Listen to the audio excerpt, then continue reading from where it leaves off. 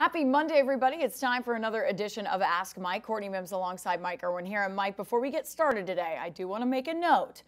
We did get a ton of questions this week. It was a bye week, and you guys had plenty of questions for us. David Porter, G.A. Hogg both asked questions. We couldn't get them in the show this week. We're going to try and get them in the show. We also had a call this week from a viewer. They didn't leave me their name, but they were asking about the alma mater not being played before games. Well, guess what? You avid Ask Mike viewers know we've already answered that question. We had another question about that 3 weeks ago. If you want to see the answer to that, we're not going to answer it in this one, but it is in the Ask Mike defending Taylen Green. Mr. Freeze gets ripped, and where are the Hogs tight ends? That is the episode it's in. Watch that episode. You can see that on our website. Okay. Let's get into it, shall we? Don't forget to like and subscribe on this video and give us a comment as well. That helps us in the YouTube algorithms. Okay, our first question is from the Hawk Hawkins, who wants to know, do we know any more about Green than we did last week? Will we have to play LSU without him? And if so, do we have a chance? Sam Pittman in his Monday press conference kind of did what I thought he would do. He's not going to definitively say anything, but here's the key thing. He worked out last week. And they even though it was an open date week, so that I think 2 of those practices were kind of just walkthroughs. The one, I think maybe Thursday or Friday, was a full-scale workout. So he went through that. The fact that he did that last week, it looks pretty good to me. However, I do think Razorback fans need to consider the possibility that because of that injury, he could get re-injured at some point in the game, or it could stiffen up on him or anything. So I think there's at least a likelihood you have to consider that Malachi Singleton would have to come in the game like he did against Tennessee. And the good news is he's already done that. I think he'll be in a better situation having done what he did against Tennessee than if it was just cold and happening this week. So that's pretty good news. Patrick Kudus is back. Now, this is an offensive guard that has been out since preseason. He went to 1 or 2 preseason practices, and he had a back injury, and we haven't seen him since. Yeah. Well, he came back last week and worked out. Looks like he's going to be available to play this week. And there was some speculation, and you could tell it by the question that was being asked in the press conference, that maybe you've got that problem over there with Blackstock at right tackle, and maybe Kudus would be somebody you would stick over there. And Sam Pittman said, well, it's always a possibility that we move people around. But stop and think about this. Guy hasn't practiced even, except last week, going all the way back into the preseason. He's not played in any games, and you're going to put him in a game and put him in a new position. So I don't think that will happen. They still are missing an offensive, a cornerback, I think, in the second. Jalen Braxton. Yeah. That's not good. I was hoping they'd get him back. And Rodney Hill is still out as a running back. But Sam Pittman did say that Braylon Russell will continue to play more and more. And why not after what he did on that winning drive against Tennessee? So, and it's been noted that he's also a better pass blocker than Jaquindon Jackson. So I think we're going to see him in this game. I don't think it's a bad problem to have. You're going to be going up against the #1 team in the SEC in sacks. And it's important that whoever's back there needs to be able to block. Absolutely. So I don't think that, I think Braylon playing is a very good situation for Arkansas. For everybody. If he has to. If he has to. Oh, not Bray. I thought you were referring to Singleton. Yes. Yeah, Braylon Russell getting playing time. Braylon Russell getting more playing time is good. Yes, absolutely. And for everybody worried about Taylen Green, I said this last week. I mean, him jumping up and down on the field with fans after that win, I do not think they would have allowed him to celebrate the win like he did if he was seriously injured. He didn't sit out. What if he'd sat out the whole week just to rehab?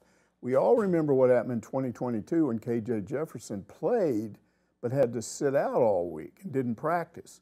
He wasn't ready. And then Arkansas lost that game. I can't remember. I'm trying to remember the game now. Might have been the Liberty game. One of those games, he sat out all week, did pray, but he wasn't prepared. So Green didn't even have to sit out. Yeah, and I think you will see more when that injury report comes out, because I really love that they do that in the SEC now, where you get to kind of have an idea of who is at least probable and questionable and then out for this game. So we'll see. We'll have more information on him as we go through the week. KY Hogg asks, can we beat LSU? At first, I thought Ole Miss was way better, but keeping the LSU game close by making too many mistakes. But by the time it was over, I kept thinking LSU was better and also better than Tennessee. I mean, I would agree with that assessment. I certainly thought Ole Miss would win the game. I thought they looked better for most of the game, but by the end of the game, I was sitting there thinking, we've been sleeping on LSU. Oh, I wasn't? Who said LSU was going to win that game last week? Well, okay, but what I'm saying is, when you get into a discussion about the best teams in the, nobody agrees on anything. Tennessee might be back in the discussion in a week or two. We don't know. Everybody's forgetting about A&M. They're in a really good position.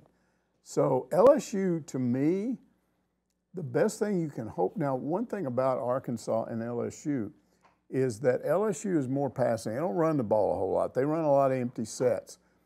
And Travis Williams has got a good situation with these hybrid safety linebacker types where he can go with different fronts and try to kind of guess, are they going to throw the ball here? I mean, you're going with an empty set, you're pretty sure they're going to throw the ball. So he can adjust. So I think Arkansas's defense, what worked against Tennessee, I think will probably work against LSU. It's a similar type situation. Yeah, mixing up those fronts and keeping them on their toes a little bit. Although you have to think that LSU has watched that tape a little bit and are maybe preparing to see a couple of different fronts and to see them mixing it up. We'll have to see what happens in this game. But, Mike, I did say LSU would win. I did say that. I mean, I was also high on Vanderbilt this year as well, too. So I'm not going to toot my own horn there, but there you go. Mousedown says, I know the Hogs need a week off, but I'm worried that it will kill all the momentum from that win over Tennessee. Plus, they saw how much trouble the Vols had with Florida. They have to be asking if the Volunteers are really just overrated. Leave it to Mousetown to be a worrywart. And of course you want this open date this week. It was perfect, perfect timing. There's always a chance when you have a big win, you sit out a week, you might lose momentum. But you just can't think that way. There's no way to know. I think the main thing is, again, you had that extra week for Taylen Green to just kind of, you know, he's still working out, but he's not out there being exposed in a game this weekend. And then as far as what happened to Tennessee, what he's doing is sleeping on Florida. Florida's okay. Florida's another one of these teams like Vanderbilt that everybody wrote off. I mean, they're going to fire Billy Napier, and then they're not firing Billy Napier. Now, they might at the end of the year. Well, jury's still out on that. But they're getting better. And I'm telling you, if you watch that game, it wasn't just Tennessee being a bunch of goobers. It was Florida playing a really good game. Well, and we have to go back, and you said it, I think DJ Williams said it, I think some other people on our team said it, that Tennessee, they were not high on Tennessee going into the game with Arkansas because they were like, who has Tennessee played? Who has Tennessee really faced? And so now you're seeing Tennessee go up against SEC teams and SEC talent, and you're kind of seeing some of the things that maybe didn't show up in those first 4 games. We're just now starting to realize what the transfer portal and NIL has done to the SEC. Yeah. It is no longer a league where you've got 3 or 4 teams at the top that dominate, so they get into the playoffs and one of them will probably win it. That's not true anymore. I couldn't tell you who's going to be in the SEC championship game. I don't know. It changes every week. I just know that there are a lot of good teams in the league, and it's more balanced than I've ever seen it. Well, and again, that's thanks to if you're a person that hates the transfer portal and NIL, what it is doing is balancing some teams out right now. Transfer portal, I think, still needs work, but the NIL is not the disaster I thought it would be, because you can only give money to so many players, and you can't stockpile anymore. You go after the best, but you're losing some. If you're a Tennessee or an Alabama or a Georgia or a Texas, you're losing some guys you used to be able to stockpile. Right, and that's why it's important for teams to have money to spend on these players. That is why it is important that you continue, like Hunter Yurchek, right? Where everyone was like, oh, $500,000 he wants to raise for Slobbering Hog. Yeah, he sees an opportunity to get money there, and that is really important in this day and age. We could go on and on about that, but the Bionic Pig says, immediately following Ole Miss's loss to LSU, many in their fan base were calling for Kiffin's head. Were college football fans this polarizing in the 70s and 80s? Well, first of all, on the internet, there's always going to be people doing stupid stuff like that. I guarantee you Kiffin is not in trouble at Ole Miss, but yes, you have crazy stuff. No, it wasn't like that. And the reason it wasn't like that, it's not that those fans weren't there. They were just sitting in their houses saying stuff like that, talking to the walls. They were screaming at their yeah, they were just talking to their TV. Because the only way in those days that you sort of expressed your opinion, boy, I'm dating myself here. Oh, no. They used to have in the newspapers the letters to the editor. You remember those? Yes, yes. And so they would have 3 or 4 in the old Arkansas Gazette. They'd have 3 or 4 of these things, and every once in a while you get some crackpot fan, but they'd put it in there and you'd laugh and talk about how stupid the guy was. And we also, they used to call them MOSs, man on the street. TV stations would go out sometimes and interview people when they were coming out of a game, you know, just to get their opinions about things, or go down on Dixon Street and just talk to a bunch of people. And you could get some really dopey opinions that way. But it wasn't the volume that you have now. Again, what used to be a bunch of people in their houses just yelling at the wall, now they can get on there and people are looking at them and they don't mind it that they look completely ignorant. They just don't care. No, you know? they don't. I don't mind being stupid, you know. Well, but they hide behind, see, if you went on and did a man on the street, right? That's a camera in your face with your name showing up on the screen. Well, same with the letters to the editor. I was looking at one of my friends on Facebook, because I've told you before, I just read this stuff to see what their friends say. And they were talking about this exhibition baseball game against Oklahoma State on Friday, in which Arkansas just dominated. They won 8-1. I think it was 7 pitchers combined for a 1-hitter, and Arkansas had like 13 hits. And this guy was talking about the same old story. Arkansas is striking out all the time. This is just pitiful. And I'm thinking, you what? And to their credit, everyone else was going, it does not ever bother you to get in front of people and show how stupid you are?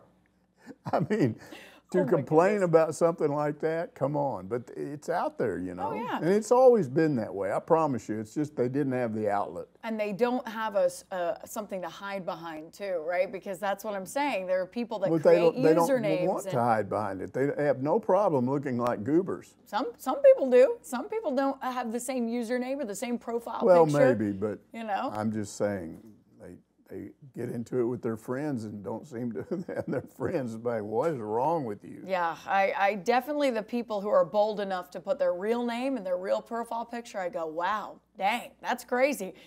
Jared says, I've heard that T-Will changed up the defense on that last drive that Tennessee had. If that is correct, what did he change up, Mike? Well, we can't know that for sure because he doesn't do press conferences. You know? We wish, please. You can't go talk to him after the game. I think that question came from the fact that I think Heupel talked about after the game. They gave some looks that they hadn't seen before. Yeah. I don't know so much it was something he did different in the last drive.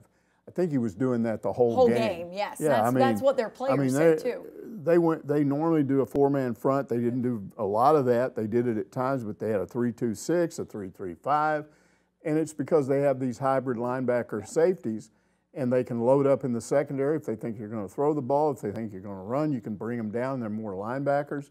And so, again, as I said earlier, that what strategy you would use against Tennessee, you would do the same thing against LSU. Right, but they are watching the tape, too, and that's the point. But the mixing of fronts is what even Pittman credited him with, is that they were just keeping them. I don't think it was necessarily anything special on that drive. It was they were doing that the whole game. Right, and I think one of Tennessee's players, why this also kept going, was because he was like, well, they were doing something in that game, the whole game, that we hadn't seen. They were running like a 3-3 star defense, and he was like, this was kind of crazy. We just weren't prepared as we should have been for it. H.L. McCamish wants to know, are you surprised that Malzahn benched KJ? I wasn't. He found out what we already knew. KJ is not the same player he was before he got all that NIL money. Yeah, a lot of fans are ragging on him. I feel really bad about this situation because what? I do. Look, I'm not defending him, but I feel bad about the fact that NIL did this to him. What do you? Yeah, I'm just surprised you feel bad. I'm sorry. I'm just No, shocked. I mean, look, this guy really helped Arkansas at a time when they needed help. The 2021 season was an amazing turnaround. And if he hadn't gotten hurt in 2022, it would have been the same thing. But you get this NIL money, and it just changed everything last year. And it looks like to me now, I think what happened to him, and you think about this, you've got your guy, your offensive coordinator that's always been your guy. He's your quarterback's coach, Kendall Briles. And he's always been your guy. And then all of a sudden, poof, he's gone. You get this guy, and he's different, and you don't want to, and you're mad. But you're getting this money, so you go, well, at least I'm getting some money. And then at the end of the year, everybody's mad at you, so you go to another school. By that time, mentally, all you're thinking is, okay, I'm probably not going to the NFL now like I hoped I would. So I'll just make as much money as I can these last 2 years, and then I'll go about my life afterward. And what it does is all of a sudden you find you're not even a starter anymore. So I don't know how that affects your NIL. I don't know how those deals work. I mean, well, every deal is different, right? And this is something I wish as well, is that NIL deals were more public so that we would be able to see like the contract and we would be able to see exactly what was in it and exactly what terms and agreements. But again, it's all behind closed doors and a lot of that stuff is in private. We don't even know how much money he's actually making. He could be making a lot more than we estimated. And I'll say this too, Mike. I really did like KJ. I really did. I liked his family. I got to go and visit with them and do those KJ Chronicles last football season. And so I did enjoy getting to know him and his family and how he was raised and all of those things. I do think it's a case where, you get a little excited, I think, when all this money appears. And it may not just be the money. It may just have just been the combination of you took my coach away from me one way or another. Because I was always told that Pittman didn't.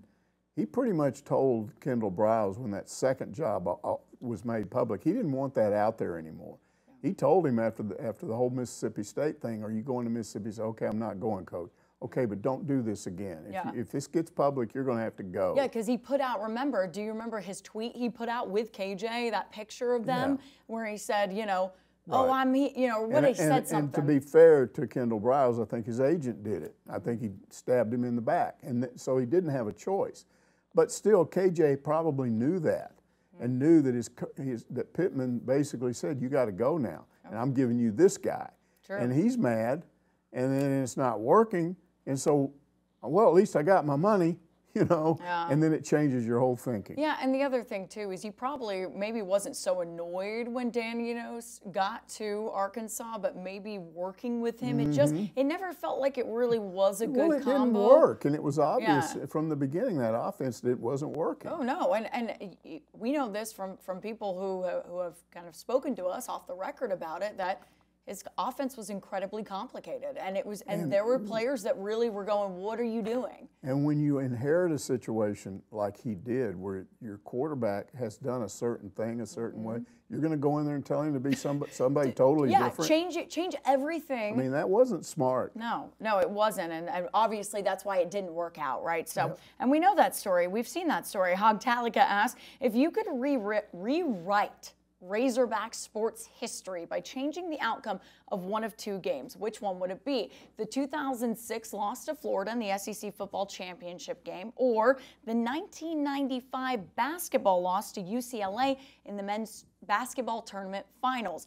Keep in mind that only 6 programs have ever won the SEC football championship game. I know my answer quickly. Well, my answer. That's a toughie because of the implications of what happened as a result of those two things. In other words, what would you change with the Arkansas football team if they won that game, the SEC? And what would change with basketball if they had won back-to-back national championships? I'll go with the national championship because it's a bigger deal. It's a national championship. Yeah. It's a national championship. But let me explain. Okay, here's what I really think it wasn't his fault, but things just started to come unravel after that. And how they lost that was weird because they were prepared for everything UCLA typically did. They just had this goober player that hadn't done squat, and they weren't paying attention to him, and he comes in and is a leading scorer, and they lose because of this guy who never played like that before or after that. So it was kind of a strange thing. But through a weird set of circumstances that I'm not going to get into because it was too complicated, everything just kind of started slowly going downhill. What I'm saying is, they win back-to-back national championship. I think Nolan's recruiting is better. All these yappers that were mad at him would stop yapping. They wouldn't have anything to yap about.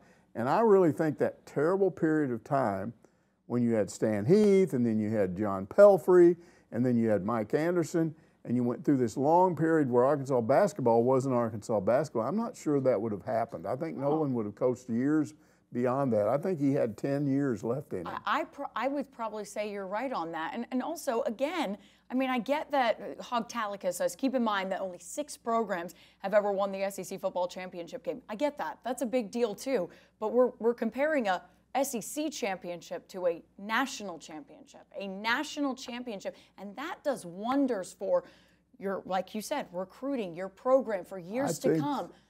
I think there's an outside chance that if they had won that SEC championship game, they might have gotten into the championship game. I don't know that they would have, but you might have won one, and that would have made a huge difference in the football program. But you're right. You're totally right. That's why it's a tough one to answer. Whoa. We're talking about being able to say, here you go, if you rewrite history, you get the national championship, you get back-to-back national championships. And the other one you might get. The other one you might get it. I know which one I would take. I know, and I agree with you, but I'm just saying it's a tougher decision than you think.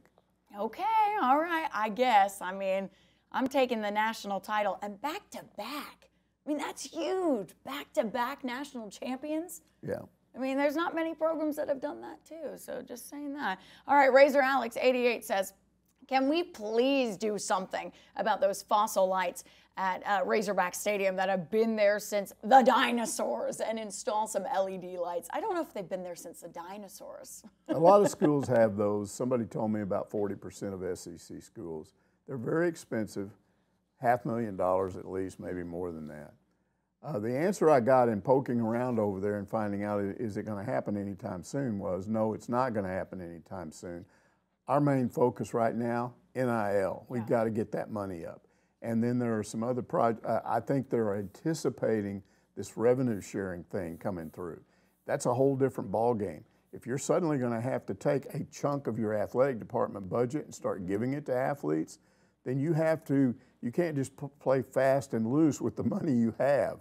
So, and then I think there's some other projects, even with some other sports that they have promised, okay, we're going to, there's supposedly a new softball facility, a workout facility, or whatever you call it. But is that being pushed back now because of NIL stuff? I don't know, but we were hearing they were going to get a new soccer locker room, operations center, and a new thing for softball, and it hasn't happened yet.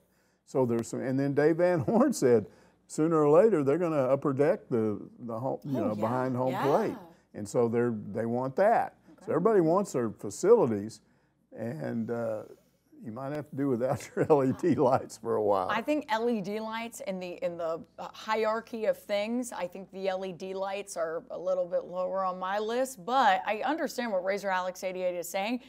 I just think this goes into a larger thing. We just talked about the good of NIL, right? What has NIL done for the football teams in the SEC?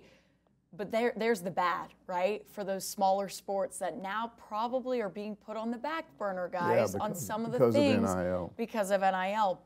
Bogle Park needs to be updated. It does. I mean, it needs to be updated. Absolutely. So when is it going to be done? And soccer. I mean, soccer is one of the best women's programs out there. Yeah. I mean, they're good every year, and their facility's okay, but it needs to be better. It needs to be better, exactly. And Hogs We Trust says Ole Miss came out with a statement on faking injuries. I found it interesting that they felt compelled to do so. What do you think can be done to stop injury faking, if anything? We got this question a couple of weeks ago, and I kind of didn't have an answer. I just said, oh geez, you can't really punish somebody. It's sort of like what do you call that when it's a judgment call? Yeah, So that looked pretty stupid. That guy was fine, and then he just hit the ground. Okay, that's a penalty. You still can't prove it, and that's the problem.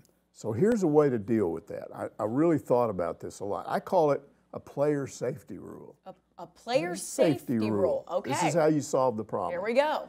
You put a rule that says, if you go down on the field, if you're injured to the point where you're down on the field and you're having to be attended to, so it stops the clock while they deal with you, you must be seriously enough injured that when you come off the field, you not only need to be examined, right, but you need to be observed for a certain period of time to make sure you're okay to go back in the game. Because you don't want to send somebody back in and they shouldn't have been back in. Sure. So that takes time.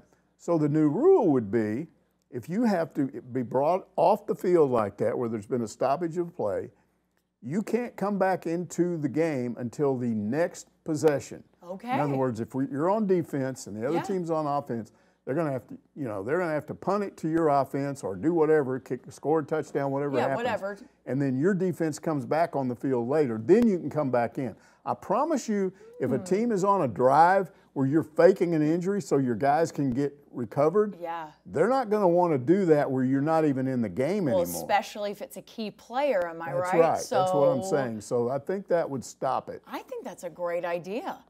I think that's a really good idea. I wonder why. Just call it a player safety rule. A player safety rule. And then, people or the SEC and NCAA would get behind that because that's giving, that's making sure the athletes are okay. Politically correct. I like that, Mike. Is everyone listening here from the NCAA? What we got? We got some viewers. Safety. Player safety rule. Mike Irwin right there. Hog Redneck wants to know, when are people going to get it about Vanderbilt? Hold on, Hog Redneck. I get it about Vanderbilt. What are you talking about? He hasn't been watching the show, clearly. This is no fluke. Beat a pretty good Kentucky team on the road. They're for real. Glad we don't play them. Yeah, some people are now saying, okay, the game is up now because they're looking at their schedule and who they're fixing to play. They got to go to Texas. They have a tough schedule. They have a tough schedule. But this is what I said yesterday on our Pig Trail Nation show. I said, these guys, if you look at their stats, their stats, just their stats. They're bottom half of the SEC and everything. They don't have great offensive stats. They don't have great defensive stats. They just don't give up. You think you're going to get them, and then they just come back. They don't quit. I said, what they remind me of is that stupid guy on TV, that commercial where he's Mayhem. What's his name? Oh, the car commercial where he gets in. Guy. He's like, is he Progressive or Allstate? I don't know what it is, maybe? But he's Mayhem. He's Mayhem. He just tears everything up when you think you're fine and you're just cruising along and boom. And boom, mayhem happens. So Vanderbilt is mayhem. They're just causing mayhem for everybody they play. Listen. Look, they are tied for fifth with four other teams. If they had beaten and they came within 1-2 points, if they had beaten Missouri, they would be in third place in the SEC right now. And listen, I'm telling you, if you watch that first game that they played, you would feel differently. I know a lot of people weren't keeping eyes on Vanderbilt, but if you watch them, I know they lost to Georgia State. That was the weird. When that happened, I went, yeah, same old Vanderbilt. And then all of a sudden, it's just like they turned into somebody else. But if you watch their first couple of games, you would have been like, huh, maybe this team has something. Maybe this team is different this year.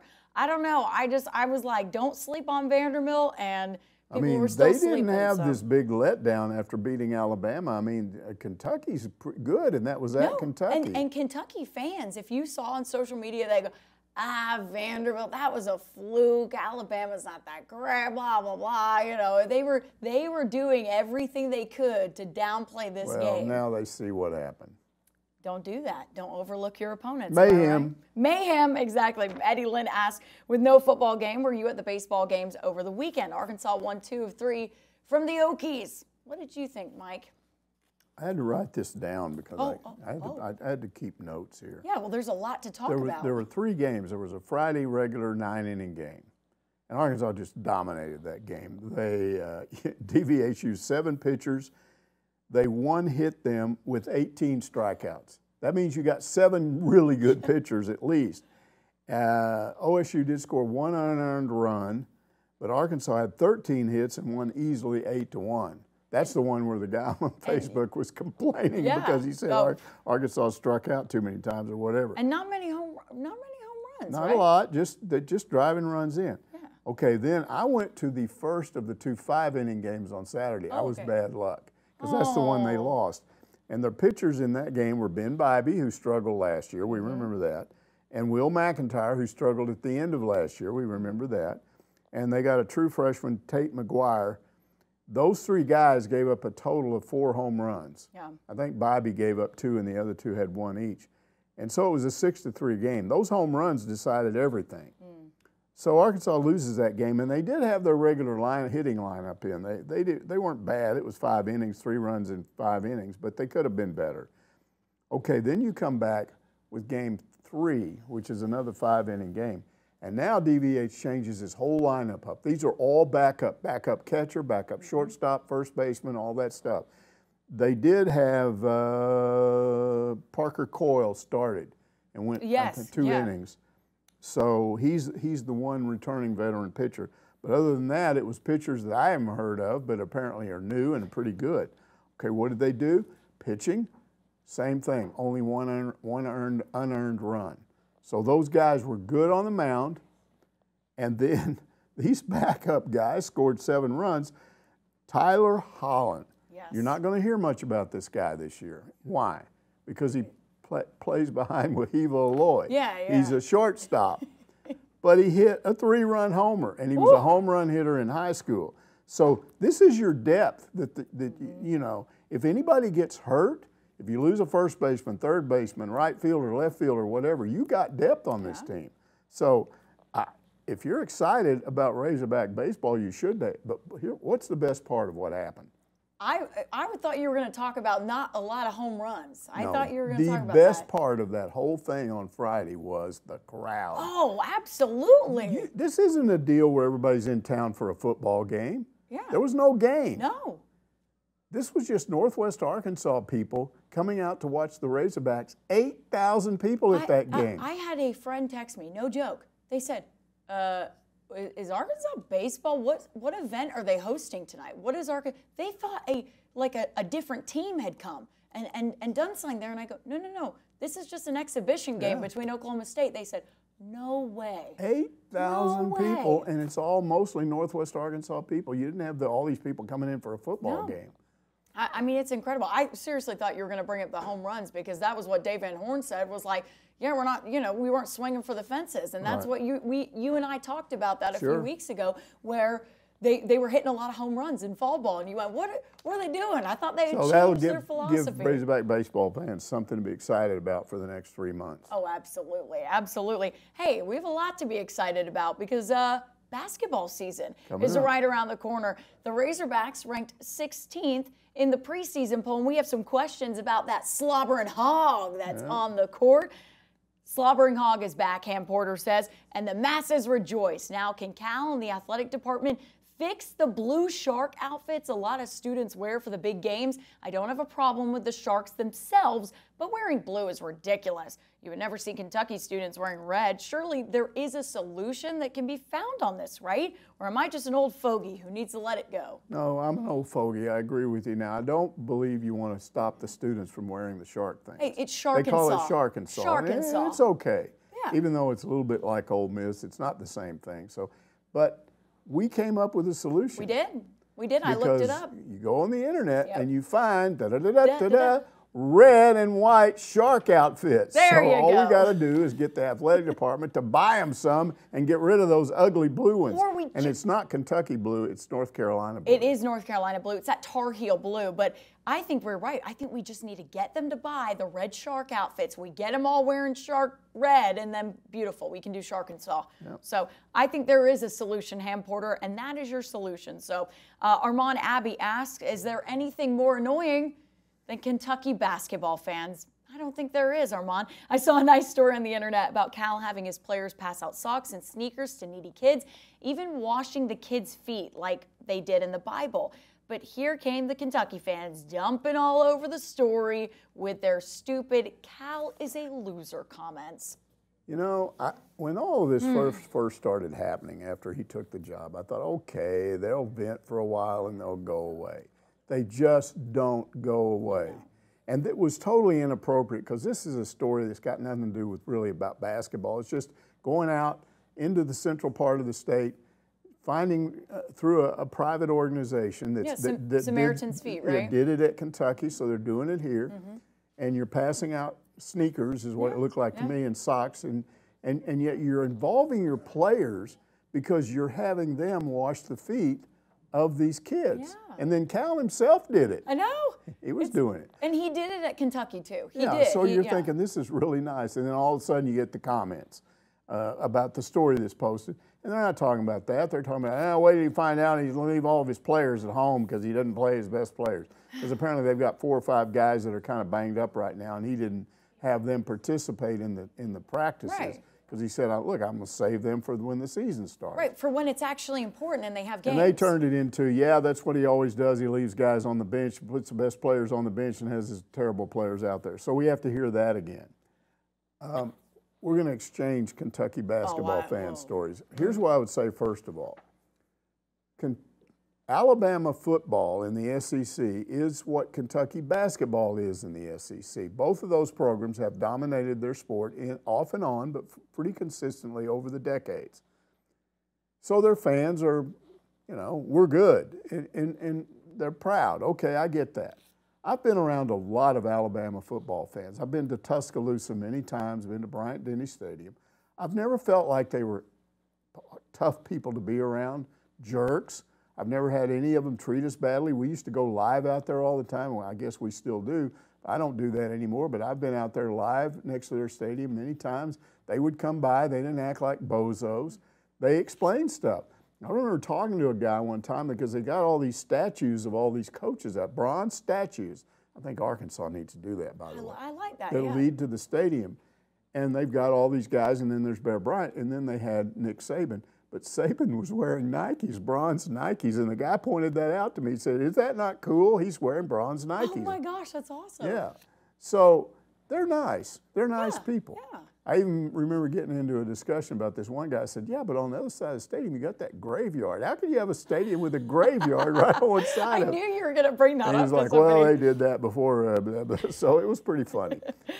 On the other hand, Kentucky basketball fans, if you've ever been to the SEC tournament, especially if it's in Nashville because it's closer to Kentucky, oh my goodness, they're everywhere, driving you bananas with this and that and and all this stuff, and they just won't go away. They'll walk up and get in your live shots. They'll stand behind you and do crazy things, and they just are annoying. Now, I'm not saying every single one of them are, but as a group, there's something wrong with these people. I agree with you because I have an SEC basketball tournament story. My first year working with Pig Trail Nation, my second week on the job, I think it was my second week on the job, I went out to Tampa to the SEC men's basketball tournament in Tampa. And I was doing live shots just like every other reporter right outside the arena. And I was doing my live shots and getting along. And, some fans, lovely. I even chatted with some Texas A&M fans, some Tennessee fans. They were great. We were having a great time. Kentucky fans were the worst. I was just doing my live shot, not even bothering anybody, not even doing anything, and I had them come up, and they were loud and obnoxious, and were spilling beers on me, pushing me, to the point where a security guard had to come over, a Kentucky reporter had to come over and help me, and a Tennessee reporter had to come over and help me. They were all like, we are so sorry. That is terrible. We're so sorry. I was shocked because I said, this is the worst fan interaction I have ever had. I mean, they were touching me. Like, I've never had fans physically grab me and push me. And I was going, I don't like you guys. And that was way before, right, the Coach Cal stuff happened. Yeah. And so then when all that happened, they're in my DMs, they're in my mentions, they're telling me I'm a crazy person, and I'm going, whoa, who are you? Where are you? I'm not messing with Kentucky. So, to make a long story short, it's no wonder that he left. Yeah.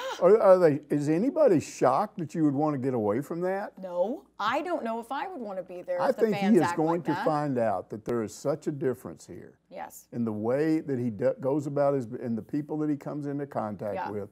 he's going to think it's the best decision he ever made in his life. I have never, since I have been here, ever had a problem with any Razorback fans getting in my live shot, being annoying, being rowdy. I mean, and even when they come up to me and they're excited, I go, hey guys, be careful, no curse words, no nothing. And they're super respectful about it. They're super respectful. So I have to shout out Razorback fans on that. Lanny wants to know, do you accept Kirby Smart's explanation that shoving Mississippi State's quarterback was unintentional and he doesn't remember much about it? I'm excited to hear what you have to say about this, because I want to know what you have to think. Part of what he's saying, but not all of what he's saying. Now let's talk about what actually happened. You had a Mississippi State's quarterback ran out of bounds, and it's one of those things where he had momentum, so he goes back toward the bench, and the sidelines is packed. There's a lot of people there. A lot, yeah. Now, it looks like Kirby's mad because their defense is screwing up. So he runs over and he's coming sideways, and it looks like he's trying to, he said later on he was trying to get a hold of the defensive coordinator, probably to yell at him and tell him he better get his act together.